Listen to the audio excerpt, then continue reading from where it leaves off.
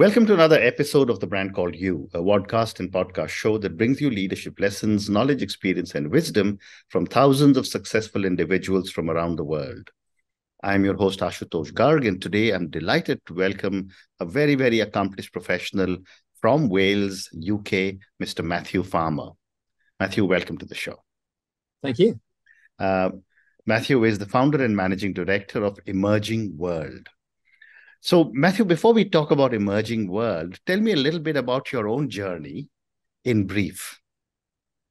Yeah, for sure. Thank you. Thank you for asking. Well, I guess in many ways, when I think about that, my business, Emerging World, is quite wrapped up into that because I think I had an experience back in 2001. I was traveling around the world, having sort of finished or taken a pause from my first career before I undertook an MBA at ESA Business School in Barcelona. And I wanted to travel and sort of expand my horizons before undertaking the MBA. And I found myself in Mexico. And one of the things that I wanted to do when I was traveling, besides sort of learn a language and scuba dive and do lots of other exciting things, was to do something kind of worthwhile with a charity. I had no idea what that looked like, but I wanted to do some form of service. And I ended up in Mexico working with a small organization that was providing loans to groups of women in sort of semi-urban areas of Mexico, Right. using something which is much more familiar now as a term, which is microcredit and microfinance. And I found myself volunteering with this organization for 6 weeks with the task of helping this organization understand how and if they would ever break even. That was the basic mission. And that experience in the end sort of changed my life. So it was a challenging experience. It was stretching, but it was ultimately very developmental and it was very rewarding. And it sparked in me the idea that it would be possible to set up an organization that provided opportunities for people with more skills and more talents than me to go and use their skills to help different small businesses and non-profits around the world. And that was the seed of the idea. So in many ways, yeah, my life, I suppose, is up to that point from a working point of view, and then from that point forward. Amazing. So let's talk about Emerging World. Tell me a little bit more about what you do here. Yeah, so at Emerging World, the easiest way to describe it is in terms of how we work with our clients. So our clients are typically large global organizations, and we provide experiences to their people in which they use their skills and broader life experience to support other organizations, usually in different parts of the world, that are addressing particular areas of social concern, social or environmental concern. So that might be a group of people on a talent program in a technology company going to India or an African country and working with local nonprofits and government organizations. Or it might be an individual. It could be based anywhere in the world. Singapore, for example, going over and working and supporting a marketing plan, for example, for an organization in North America. So those are the kinds of experiences. But companies will typically do them with kind of three drivers in mind. Those three areas of value. One is about the development of their people, typically their leaders, maybe senior leaders or maybe sort of more junior leaders. Or they do it as part of an employee engagement and community impact drive. So it might be some form of skills-based corporate volunteering initiative. Or else they will do it, and this is a more sort of nascent area of our work, as part of a drive to increase the diversity, inclusion, and belonging that exists and manifests within their organization. So that's probably the easiest way to sort of describe what we do. And our role is really to facilitate all of that and to make that happen. Amazing. And you also talk about immersive learning. How does immersive learning plug into Emerging World? And Help me understand how you define immersive learning. Yeah, no, brilliant. Thanks for the question. So I think we use the idea of immersive learning to sort of characterize an experience in which you are immersed, head, heart, soul, in a particular experience, and the impact that can have on you as an individual. So in a huge amount of our work, people are working on real problems and challenges that are being faced by other people. And in order to be successful in supporting those other people with those particular challenges, you really have to step into their world. It's not enough just to listen or to hear or to observe. When you start rolling up your sleeves and actually working on other people's challenges, it's a different level of empathy and understanding that you develop, but also need to be able to develop to be successful in that particular work. So we talk about the power of the potential of that experience to shift the way that people think. They may take on a new mindset, a different way of thinking. They may see things that they hadn't seen before. They may see and understand things about themselves that they hadn't appreciated when they're in their sort of normal day-to-day environment. And it's those kinds of experiences from a personal point of view that that we try and accentuate, direct, and support through the experiences that we provide. And when you talk about the immersive learning having the power to, or the potential to help leaders make fundamental shifts, help me understand this and give me an example if possible. Yeah.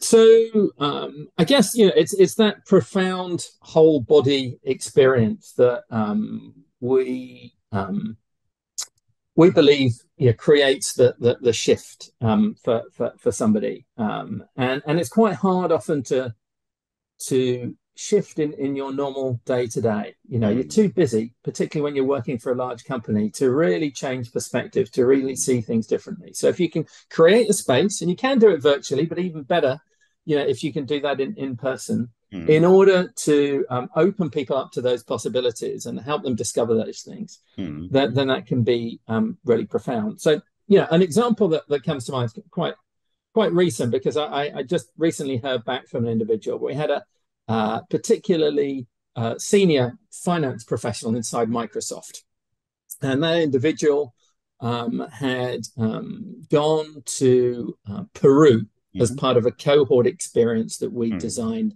for an executive development program. And the experience, I think, really shifted just the way that he thought about developing in emerging markets.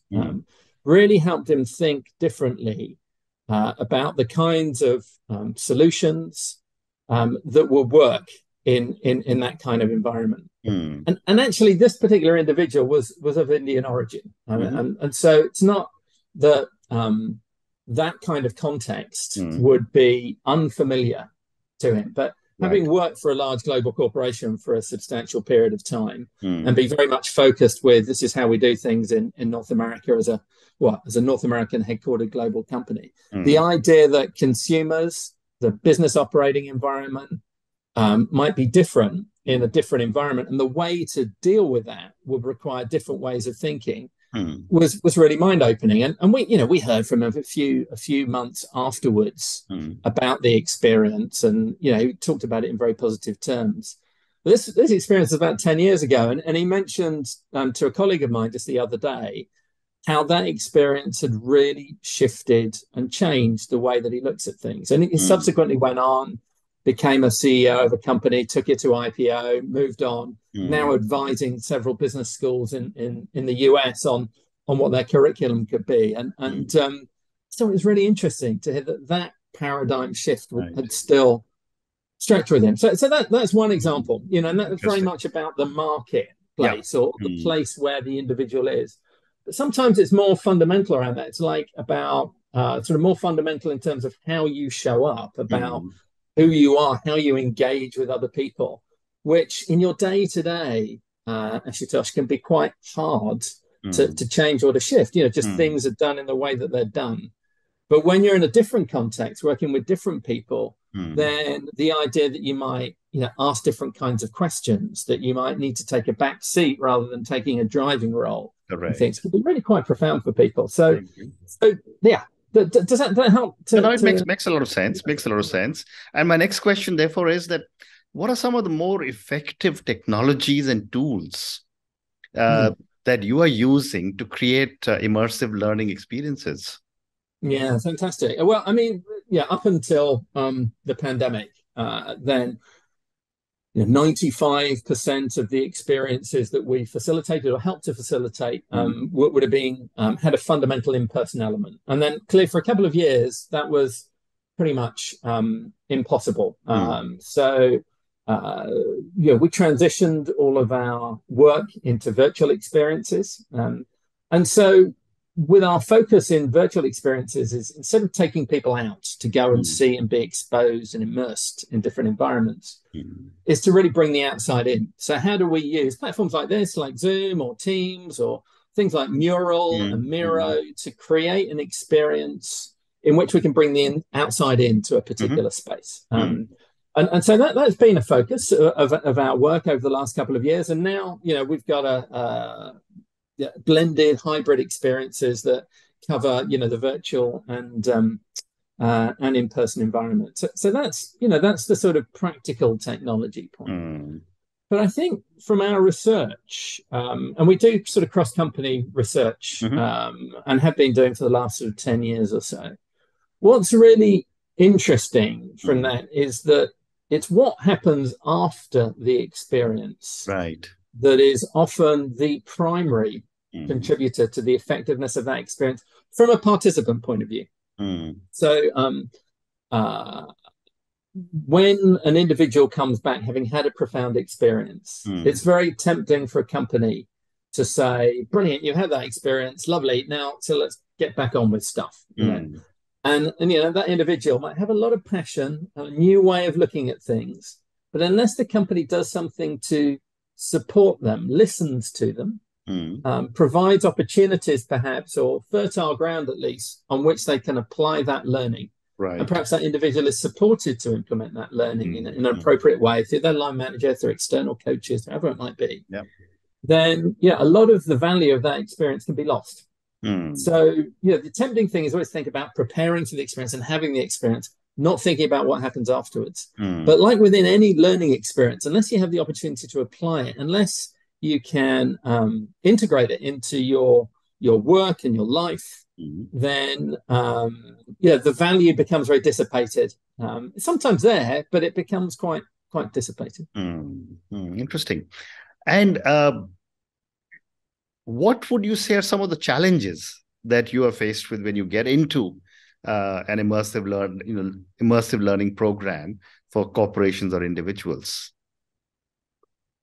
So that's good. I'd say that the most difficult challenge is more about getting the full company aligned behind undertaking the experience. So I think intuitively, if I was to ask you, for example, what did you learn most from in your life? I'm going to guess, Ashutosh, that it won't be a training course. Correct. It'll have been an experience of some kind, of a situation that you've been put in. Right? Absolutely right. So what we're trying to do within our experiences is give people those kinds of experiences, but it's within a space that an organization might call a training or a learning program or a corporate volunteering experience. And yet there are ways that people think about these things based on perhaps their own education or their own experiences of courses that make it difficult for them to comprehend that actually this is a really effective way of doing something.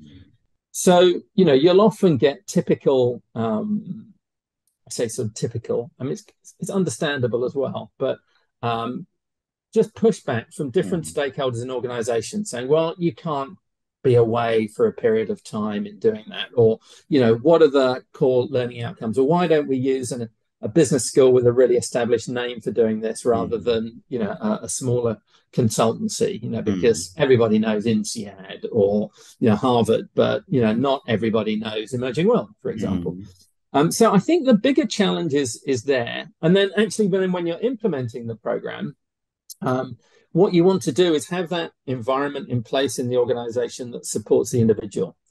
So, you know, you need a good executive sponsor who's really behind the program. You need program managers or, you know, your counterparts inside organizations that really want to make this happen.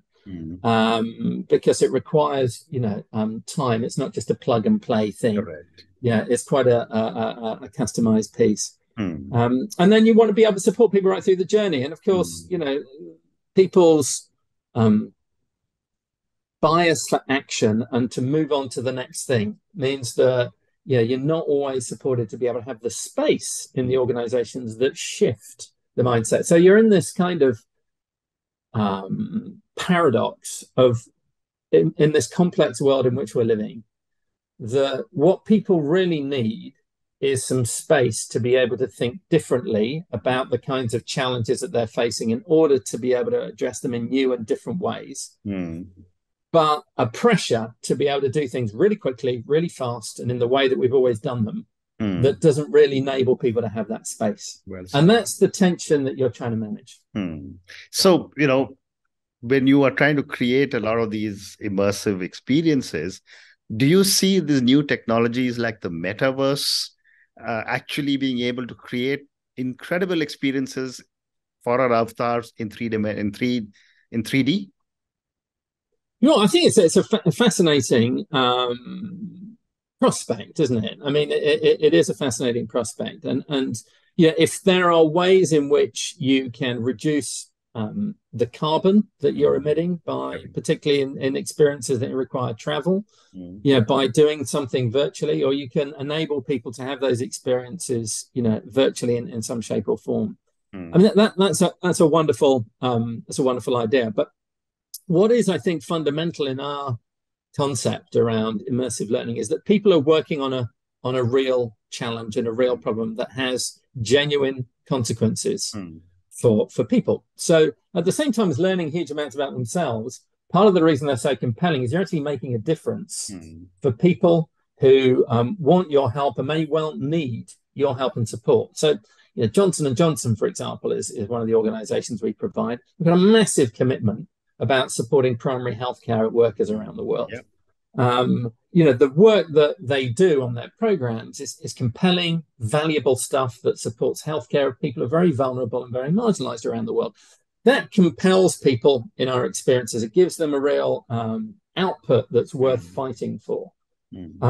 Now, simulations and virtual things can have a great way of helping to set context, perhaps, or give people an understanding. Maybe I could walk around a village in Kenya, you know, in a virtual reality headset and get a sense of what the life is.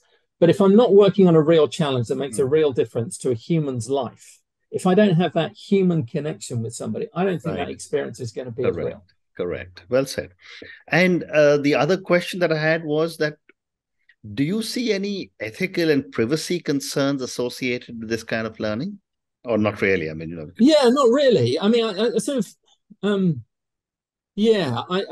I struggle to see what they would be beyond the usual of you know, just needing to keep people's data safe. And I suppose as I think about it, there's, you know, sometimes a concern that if people in perhaps a position of power are helping other people who have less power, it needs to be done in equitable terms. Correct. Otherwise, you're sort of perpetuating a power dynamic that might not be so healthy.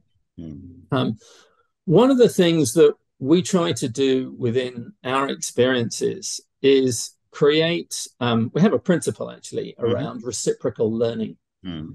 So the idea is that individuals go to contribute their skills and experiences, but they also go to learn.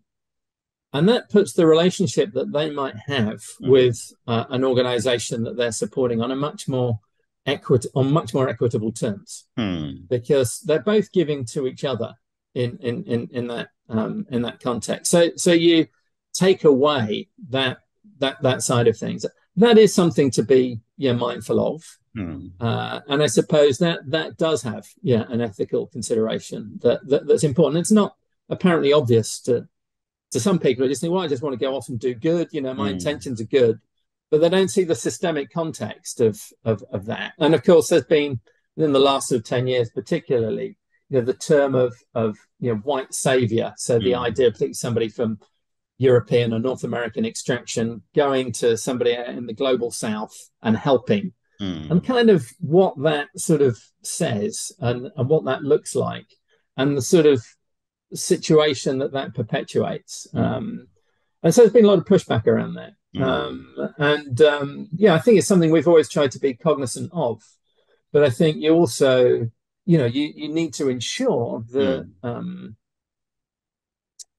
that you are attuned to this as well, and you're attuned to your own biases when you look at this stuff. I mean, as enlightened as I might want to feel about the kind of work we do, we have to understand that my own life, my own experiences, and who I am and how I identify will impact the decisions I make and the way that I look at the world. So as a leader myself, and in supporting other leaders to be able to have experiences that support the kind of world that we want to live in, we need to be open to those perspectives that challenge the way that we think. Interesting. Time for one more question, Matthew, and this is for the many, many, many people who will listen to our conversation. Based on your own, amazing understanding of so many different types of learnings, and having worked with so many different organizations around the world, what would you say are 3 lessons you would want our viewers and listeners to take away from your own learnings and from our conversation? Yeah, that's a good question. So I think the first is about being curious and being comfortable in not knowing the answer. So there's a skill, I think, and a quality that underpins that, which is around being able to lead with questions or understand how questions can take you forward. But people often feel uncomfortable about asking questions for all sorts of different reasons. So if you're uncomfortable with not knowing the answer, but you're curious and comfortable and skilled at asking questions, I think that's a great quality that anyone can have in a world that's changing so fast that the learning of the past, you kind of have to keep questioning whether it's still relevant for the future. So I think that's one. I think the second speaks to the point we just spoke around, which is trying to clock your own biases. Understand that your perspective is a perspective in looking at the world. Do what you can to educate yourself in the fact that to understand where your perspective is coming from, but to continually test and refine those perspectives by listening to others and understanding that you may be different. Yeah. So I think that's the second. The third, for me, I mean, it's cultural curiosity. I suppose it's something that I naturally have. So I think it's just so valuable and so rich. There are so many people that you can learn from. There's so many perspectives that are interesting. And if cultural curiosity, if you can foster that inside of yourself, there's so much to learn and discover. So I think it's a great quality to have in yourself. And if you don't have it, see what you can do to stimulate it. Fascinating.